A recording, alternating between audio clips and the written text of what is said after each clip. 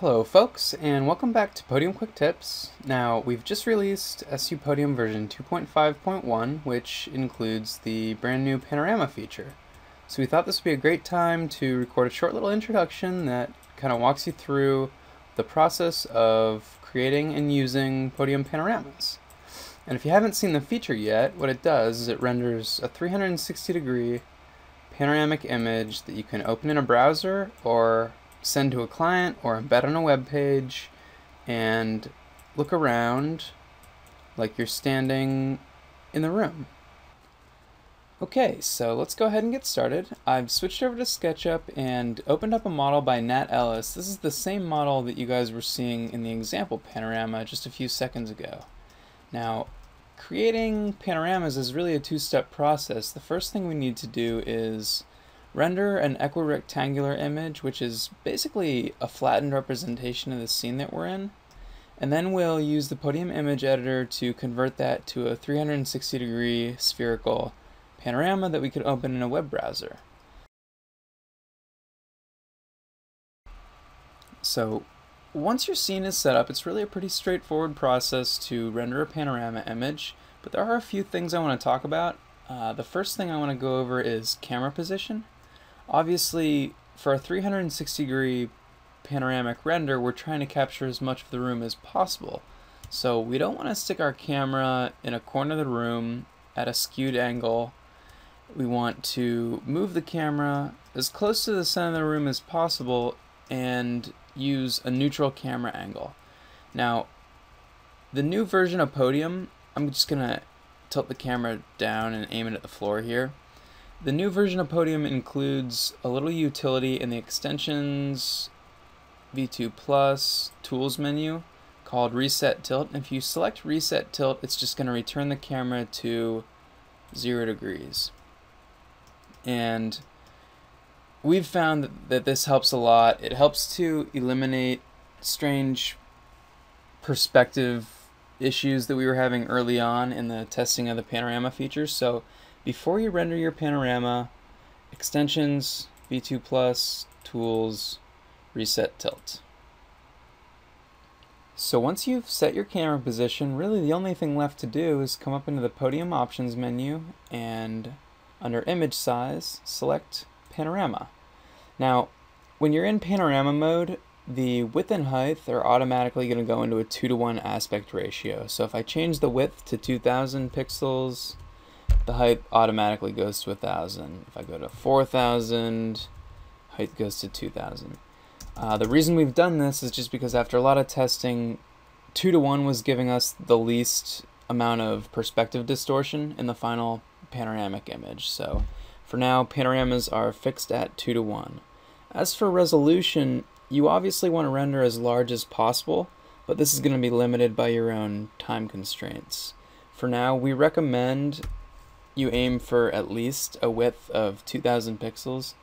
Anything less than that, and you're probably going to start noticing some pixelation on full screen panoramas on larger screens. You might be able to get away with less, but try to shoot for a width of 2000 pixels. And after that, I can hit OK, and we are ready to render. So I'll render this image, and then we'll switch over to Podium Image Editor.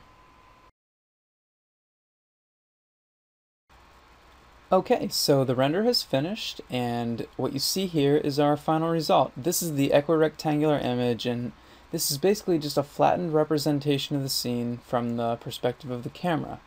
Now, in order to add interactivity to this, we need to go into the Podium Image Editor and convert it to a spherical panorama VR. So let's go ahead and switch back to SketchUp under Extensions, SU Podium version 2.5 Plus, Tools, and open the Image Editor. So we'll open PIE, and then we need to open our image. So File, Open, and I'll just find mine real quick, right here, and load it up. Now, conversion is basically a one-step process, but if you want to do any sort of post-processing, you need to do that before you convert it to a panorama. So let's just go ahead and, just for the sake of example, we'll do a slight contrast boost.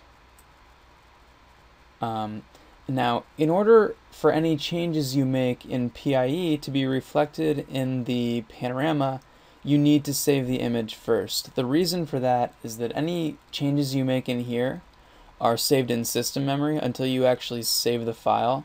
So go ahead and click Apply, go to File, Save, and I'm just going to overwrite the original.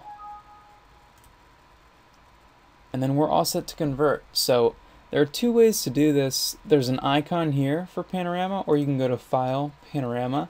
It doesn't matter which way you choose, they both do the same thing. So let's click that icon.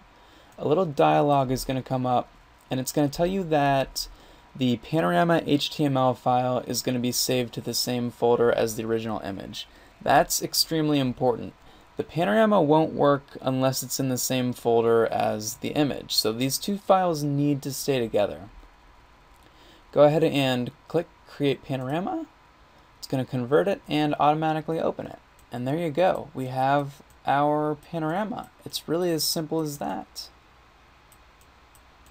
And I'll just show you the folder that we're in real quick.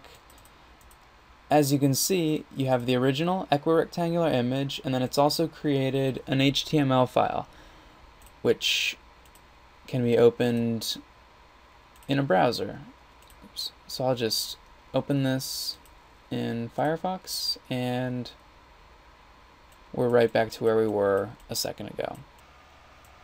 So that's the basic panorama process. As you can see, it's really a pretty easy to use feature once you have the workflow down, and the result is very cool. So we're going to go ahead and end the video here. We'll put information about sharing panoramas with clients and embedding on web pages down beneath the video on the panorama page. So I hope you guys were able to follow along and have a lot of fun playing with the new feature. Thank you so much.